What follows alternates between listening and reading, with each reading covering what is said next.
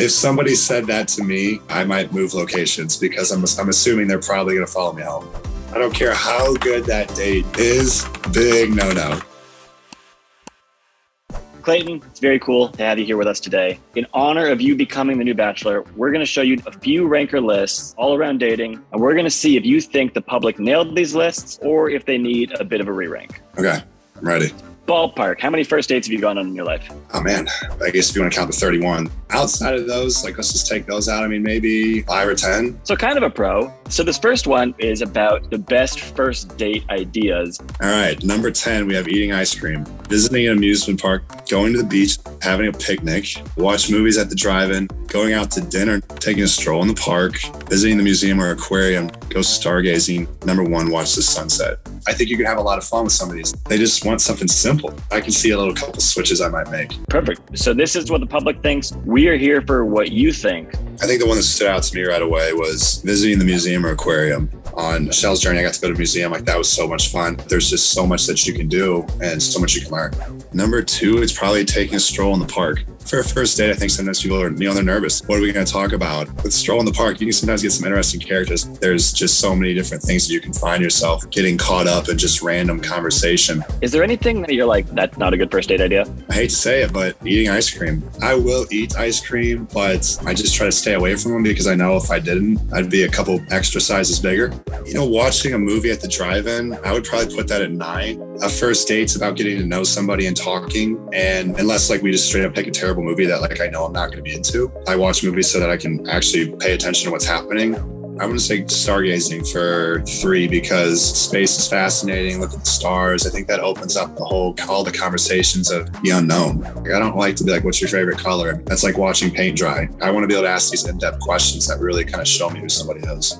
Going to the beach, I'm going to keep it at 8 where it is right now. I don't know if I'm ever really graceful when I'm at the beach. I end up finding a way to swallow a bunch of salt water. Like a week later, you find sand and crevices and you're like, how is this still here? And then you start to question your own health. Is anything I'm doing sanitary? Yeah. So. The number 1 slot here was watch the sunset. Where are you going to put that one? I'll put that at the 4th spot because I think that's really romantic. I'm guessing this isn't the only thing you're doing that day. Be a very short date if you just watch the sunset and that's it. You're going to have to be on your best game. I mean, you're going to have to be able to be spitting romantic game. And I think you got to capitalize on that moment and go for it, champ. But you got to be confident for that one. I'm going to go ahead and put going out to dinner. That's something that I think I did most traditionally. You get to dress up a little bit. You can have a nice meal, but more so than anything, you can really learn a lot about someone in a couple hours.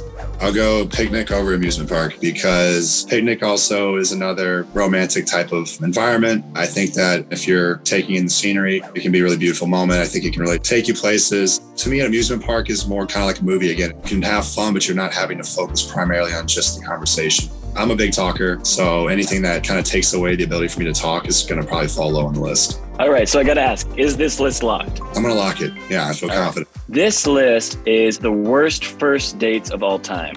Number 10 is showing up for them just to leave. Yikes, that hurts. I remember there was a date I went on and she told me I have a birthday party to go to. We were friends on Snapchat. So let's just say later that night I saw some videos. I didn't see any balloons or candles. Okay, number 9 is being told to impress them. I was at a speed dating event. The guy sits down across from me and he says, you have 6 minutes to impress me and explain why I should pick you. I've never speed dated, but if somebody said that to me, I would probably just shake their hand and be like, I'm going to save you 6 minutes and just get up and walk out. I like confidence, but I do not like cockiness. So pump the brakes, all right? Number 8, mentioning how soon they want kids. A girl showed up to our first date and said that she wanted 5 kids, with the first kid coming within the next 11 months. Does that mean she wants to like try to have a kid at 2 months in? If you're giving me 11 months to work with, I might be able to say, okay, like you're giving me some time. If you tell me like I have to have a kid in 11 months, yeah, again, that's another one where I think you stand up and you say, hey, I forgot to lock my car, and you hightail it. All right, number 7, talking about money. I told her I worked part-time and she started bragging about her expensive car, and our conversations went nowhere the entire time.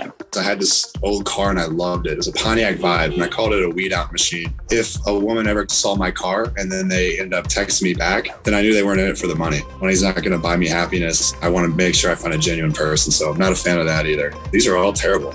Okay, so forgetting their wallet, the guy had balls to order very expensive items. I had a salad. I figured it was his lucky day. I never talked to him again. If someone told me straight up they forgot their wallet, I'd just laugh it off. I don't know. To me, that's not the worst thing in the world. It's like, listen, I already planned to pay for it anyway. So I'm just hoping the conversation's decent before all that so I don't feel bad about paying it. Fair enough. Number 5, bringing a friend. My boyfriend brought his sister to our first date. It was weird. She got too drunk and then cried. I mean, she didn't say ex. She said my boyfriend. So, you know what? That's true. I don't know. Maybe not a bad idea. You bring a third person in just in case the conversation gets a little dry. Clearly this worked. Maybe that's actually one of the better ideas. All right. Number 4, when they were done with the date, he accidentally said, I love you. Big no-no. I don't care how good that date is. If somebody said that to me, I might move locations because I'm assuming they're probably going to follow me home. Number 3, one time a guy leaned over, deeply smelled a lock of my hair within the first couple minutes of our meeting. I made up an excuse and left. Listen, some people, they're bold, right? And they go for it all. I don't know if this man thought that he was going to differentiate himself. I would not smell someone's hair within the first few minutes. That's a little bit too bold for my liking. Number 2, this girl had an actual paper checklist. She scored my answers on a 10-point scale. As long as they weren't that serious. Listen, I'm going to grade you. I think this actually would be very funny and unique.